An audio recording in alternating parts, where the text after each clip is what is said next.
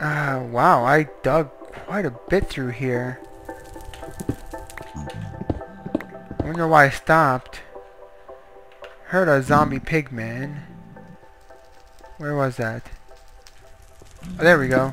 Let's head towards the zombie pigmen. It's either in the surface or in a cave, one way or another. There may be glowstone.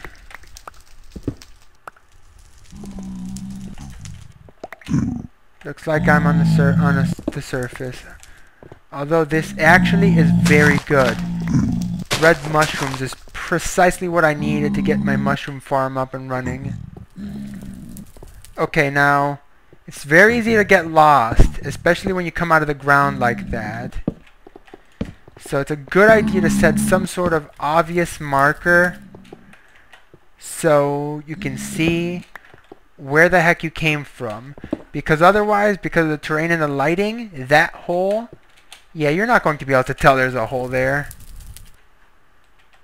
Man, I saw some lighting up there, but which I was hoping was glowstone, but it looks like that lighting is just fire. But I have to check it out just in case. Fire. Man, there's some glowstone over here. Is there something? Oh, good. Good. It's a pretty secure area as well. There's a ghast over there. Which, you know, whatever. But it's a pretty enclosed area. I can pretty easily block this off.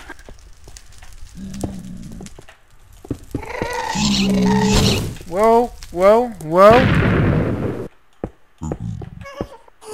Careful there, people. You just relax, okay? You just relax. I'm just minding my own business, okay? Just relax. I'm not bothering no one, man. I just want to live my life.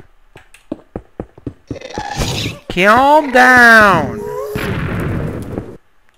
See, the problem is it can still kind of sniper me since it's up there that I'll be. I don't want him being able to shoot through that little gap. So I'm just going to just build this wall all the way up to the roof.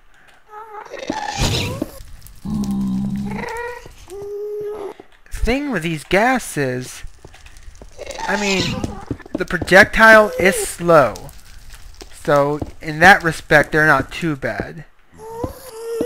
But they have no reload on that thing, man. They can fire it non-stop. Okay, where is that? Oh, there we go. I had more netherrack and I was not even aware of it. Whoops. The thing with their explosives is they're actually very weak explosives. They won't destroy cobblestone. They'll destroy netherrack, but netherrack is a very soft material. But cobblestone, yeah, they can't destroy it. I've seen some people make their nether bases out of freaking obsidian, and I'm like, that's overkill to the extreme. They really should do some testing before they, you know, build something out of something so elaborate. Oh, and this is nice. I actually have a side door I can use if I want to access the outer world. So while I sealed that up to ensure my safety, I've not sealed myself out of it. That worked out really well. Okay. Still recording, thank goodness. See, and that's actually what happened in my last Remnant Let's Play. I've not uploaded the video yet. And I probably won't for a while because it's pretty far into the game. But I had this super epic boss fight. I mean, it was insane. I'm surprised I managed to beat it. At the end, finally beat it. I'm all like, woo! Awesome! Epic! Decide to call it quits. Sign off and all that good stuff, right? Press F9 to stop the recording.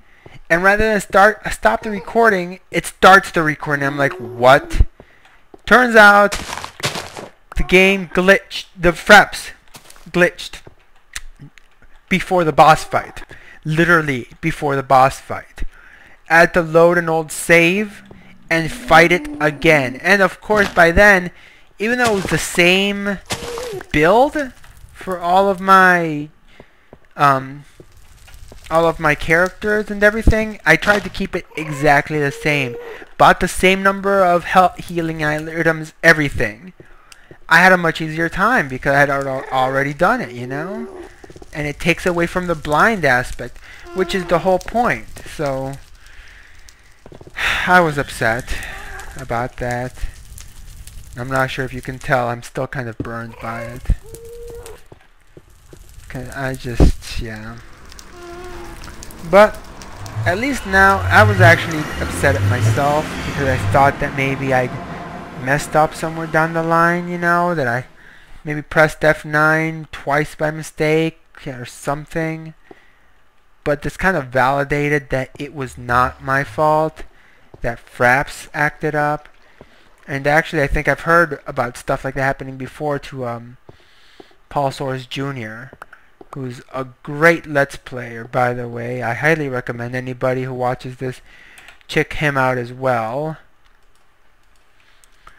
And if you go over to his channel and you comment or subscribe, what have you, just let him know that I sent you.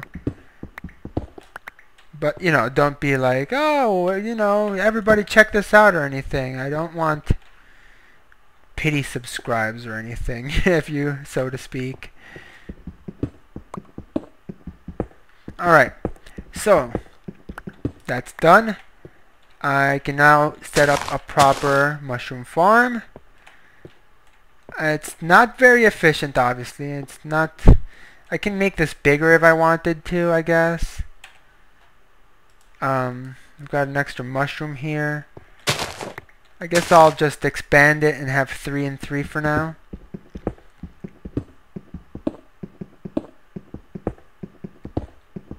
And then I can slowly expand it. Eventually I'll have something, proper.